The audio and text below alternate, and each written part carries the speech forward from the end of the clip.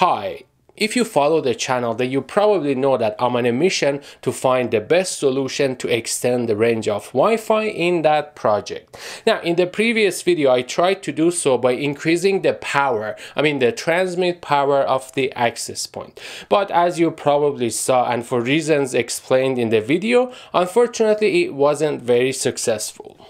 So in this video, I'm going to try a different method. Specifically, I'm going to try to use different types of antennas. More specifically, I'm going to replace the factory antennas that came with the access point with potentially some better ones and see what happens. Wireless routers and access points usually come with low gain omnidirectional antennas, typically offering 2 to 5 dBi of gain. Essentially, the coverage area resembles a donut shape around the antennas. When the antenna is in a vertical position, wireless signals propagate horizontally in all directions, but not as much vertically, and because of this, it is generally best to position the access point with an omnidirectional antenna somewhere in the center of a group of client devices. Now, there is also high gain omnidirectional antennas, for example one with 6 dBi to 15 dBi gain, or maybe even higher.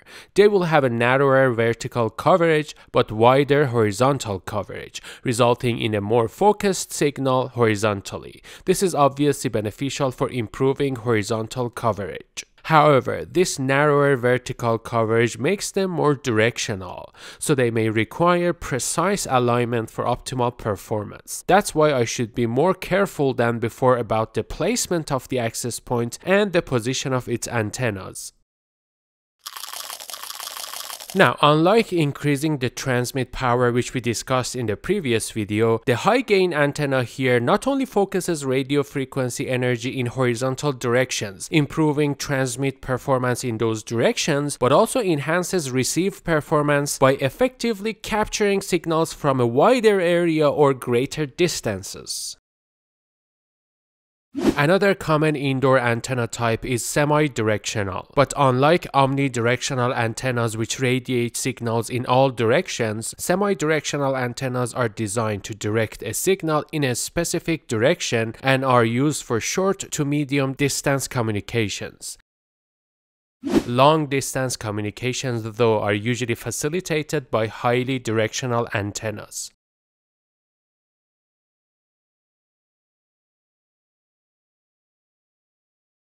An example of semi-directional antennas is a patch antenna. Patch antennas are used in both indoor and outdoor communication setups. They are very good in indoor environments with long corridors, hallways, aisles of shelves, or dense layouts such as libraries, warehouses, and retail stores. Because of those tall and long shelves, omnidirectional antennas often have difficulty providing Wi-Fi coverage effectively. By being placed high on the side walls, or sometimes even on the ceiling, and aimed through rows of shelves, patch antennas minimize signal leakage outside the intended coverage area, making them ideal for providing Wi-Fi coverage in challenging indoor environments. Now let's go back to my own scenario. Here, if I replace the low gain factory omnidirectional antennas with a patch antenna, it is not going to be able to provide coverage for the entire place. But what if I replace them with high gain omnidirectional antennas? Will it be possible to have full coverage now? Given that this is a one-story building and I'm not that worried about the narrow vertical coverage. Also, this way both transmit and receive are now improved, unlike in the previous video where only transmit was improved. The answer is yes, it is possible. If I install the access point correctly and make sure the antenna positioning is correct too, it is very likely that I can achieve full Wi-Fi coverage there, which is good, but there are still a couple of disadvantages that I should consider.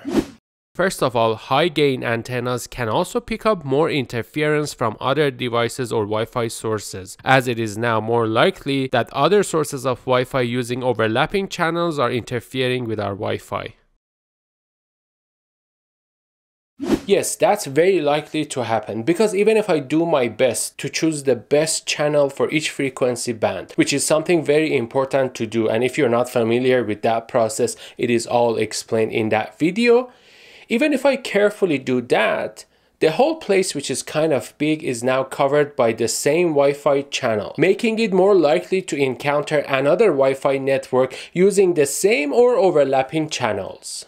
Also, there is now one access point providing coverage for a large area. This means that more client devices can now connect to the access point. However, the access point obviously has limited processing power, and if this number exceeds its capability, it can overload the access point. So basically, we will have an access point that provides great Wi-Fi coverage but cannot handle all the new clients that the extra coverage connect to the access point. This might not be an issue for a place that doesn't have too many clients, but unfortunately in this project I know there are many clients in this building, and it is likely that I might overload the access point, which is not good.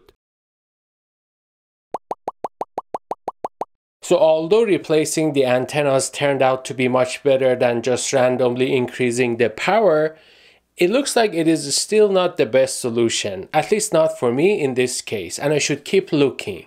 So what do you think I should do next? Let me know in the comments below. But until then, thank you very much for watching this video. I hope you liked it. Give it a thumbs up if you did, share it if you think others might like it too, and subscribe to the channel if you want to see more videos like this. Thank you again, and I will see you next time.